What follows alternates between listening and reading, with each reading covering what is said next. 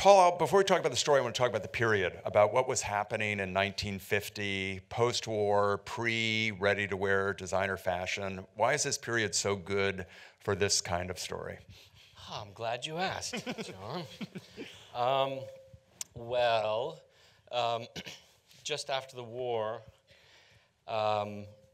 there were two places where fashion was going strong. Paris and London, but Paris was really excelling because a lot of the designers had kind of laid low, and right after the war they were able to kind of emerge immediately and come up with some pretty great stuff. Obviously the list is long. The dresses that we all kind of know. If you've ever seen a picture of a great dress in history, it's the Dior, Balenciaga, going further into Givenchy and stuff like that. But those were great designers, but the people that made the dresses were there. They were available to them. In London, there was a little bit of a stutter start after the war. I mean, rationing was still there, even though maybe the designers weren't beholden to that kind of stuff, that they were really trying to, the government was always trying to sort of push to sort of make certain wools and fabrics and stuff like that so that they could kind of get a foothold back into the industry. And that's where our guy is. And we decided to set our story in '55, which was just after rationing, and just sort of far enough away from the war that you could kind of have the hangover of it a little bit still, but not have to really address it too much, because our story was occupied with something else. Do you start thinking about this romance from the very beginning and then it becomes a fashion designer, or do they become one and the same very early on? No, that's the order. It was a love story and a relationship movie first. And the nature of their relationship was obvious to me, that it was a man of great fussiness, singular and kind of self-obsessed and possessed, and that what would happen when his life is sort of interrupted by love in a way that kind of that makes for a good dramatic story. So we were in search of a job for this character, and all signs started pointing towards making it a fashion designer, because it could give us some good, good costumes, good production value. So Mark, you have worked with Paul on pretty much everything he's ever done, correct? This seems like an assignment that is both gratifying and terrifying, because were it a composer, he is asking you to write a symphony, and this character is going to be a great musician. As a designer, you're going to have to come up with a wardrobe and designs that justify his renown. So what is your starting point for the work that this character is going to do? Where do you start deciding what his style is going to be? You know, I think at first I came over and looked at the things that you'd been looking at and kind of what captured your imagination. And luckily I had a script to work with too, and figured out what the major sort of beat gowns or outfits would be. And then, he's got things that he's interested in, and I'll go away and do some more research and come back and say, well, how about this? Or how about if we approach this a certain way? And then put that together in a visual book, and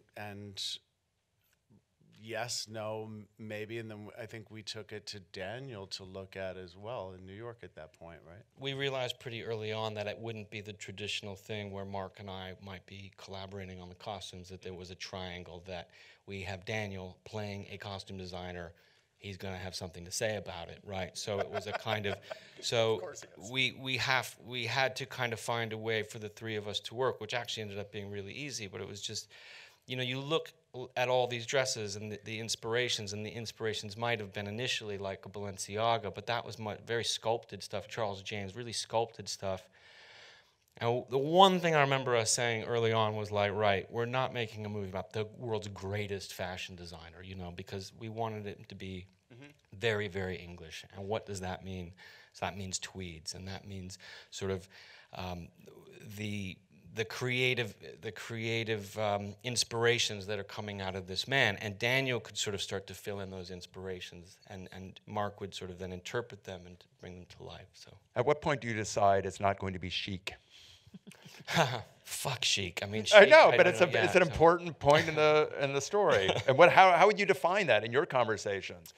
How do you define fuck chic? What is that not going to be in terms of what he is not going to do as a designer? we weren't allowed to say the word chic, so we didn't. Really But it's also, you know, I love the idea that sort of films kind of unfold. You know, every decision influences the next decision, kind of. And I thought that we went on this weird road of looking at inspiration and then seeing what we had, or finding a new garment or something to be inspired by, and then including Daniel in on the conversation and look at this fabric and what did he think of things. And so it really, there's no seed of any one garment. It's a lot of interesting influence. But I think the other thing that started to happen is that you can have all of these ideas, and maybe you're pulling inspiration from historical. That's one thing. And then it starts to get even more, because maybe you're thinking about stealing or combining two different dresses that you've seen historically. When it starts to get more interesting is when we sort of had an atelier to build these costumes, and you're actually then making up ideas based on these fabrics or laces. And then to take it a step further, it became even more interesting when the casting has happened, because then you're also shaping ideas to the women who are going to wear these dresses, because the dresses were great, but when they're laying on the floor, there's just like a pile of fabric. But when it's on somebody, it's really becomes a dress. And so once we had Vicky and there was her shape, everything just comes out of like, oh, this is a great dress, or that's historical, or whatever it was, and it starts to become slowly its own creation, which is really, that's when it really started to get really fun. Where did you find Vicky, and what did you need for your actor to play Alma? We found her in a tea shop in the north of London. No, we found her. Daniel and I fantasized about what we wanted, and what we wanted was somebody, a European, sort of Eastern European, perhaps, somewhere from over there, certainly an immigrant to England at that time. I started keeping my eyes open, and I saw a movie that Vicky made called The Chambermaid, which I really enjoyed. And then, in the traditional way of casting, Cassandra Kulakundas, our casting director, asked sort of women between a certain age and a certain background to audition. And then very early on, a tape came in that was Vicky's, and it was like, you know, classic case of stop looking. You know, stop looking. She seemed to be so perfect, and I don't think we realized just how perfect it was. She was perfect in the way that she looked, in the way that these words came out of her, and a kind of determination. And she's here, so I shouldn't say a lot of them. It's okay. But and then to meet her was kind of further proof that she's just as strong-willed, determined, bossy, and all the rest as Alma. So she And that probably comes in handy when you're acting opposite somebody like Daniel, who's going to be very forceful in his performance. There's maybe a better word for it, but would you describe what it was like acting opposite Daniel, and how much of Alma was part of you acting opposite this very strong-willed actor?